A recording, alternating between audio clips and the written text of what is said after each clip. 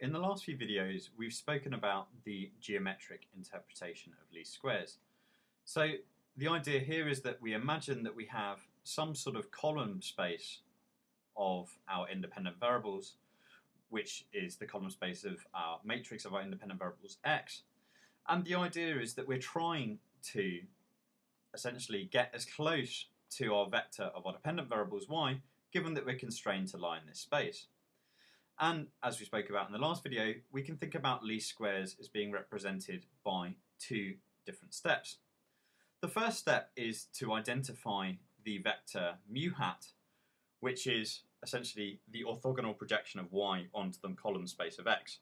And the idea with mu hat is that it lies as close to y as possible in terms of Euclidean distance, and hence it is the best we can do given that we're constrained to lie within that particular space. So the first step of least squares is to identify the vector mu hat, and we're going to talk about how we do that in the next few videos.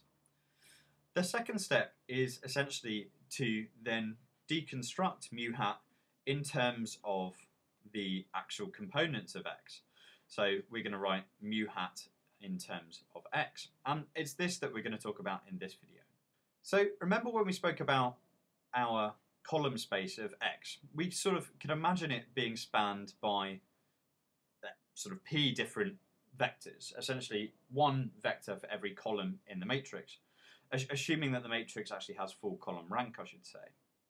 So imagine the circumstance where we have two independent variables. Let's say we have a constant, which I'm going to represent by the vector x1, and then we have some other vector of independent variables, which is called x2.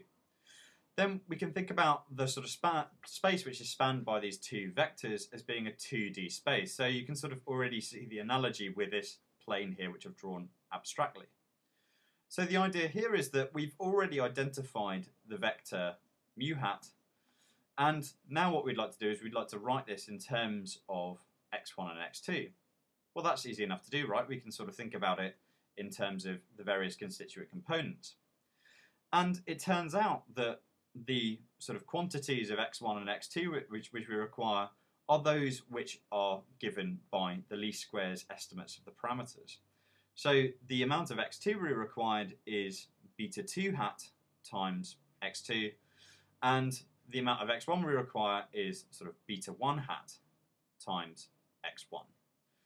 So we can sort of think about mu hat as being the sum of these two vectors, which is the sort of sum of going along here and then going up here.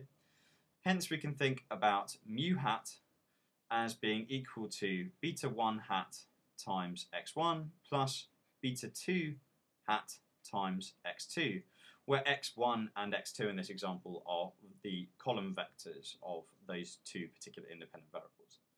And if we were to write this a little bit more compactly, we can just write this as x, where x contains both x1 and x2 as its columns, times beta hat, where beta hat now is a 2 by 1 vector of the estimates, or the least squares estimates of the parameter vector beta. So what we've derived in this video is that assuming we have full column rank, so what does that actually mean? It means that we don't have any perfect multicollinearity. Then there is only one way to make up that particular vector mu hat, and it's equal to x times beta hat. And I appreciate the fact that I haven't actually explained why it's beta 1 hat times x1 and why it's beta 2 hat times x2, but I don't really want to go into the details too much, just to say that it is equal to the sum of those two components.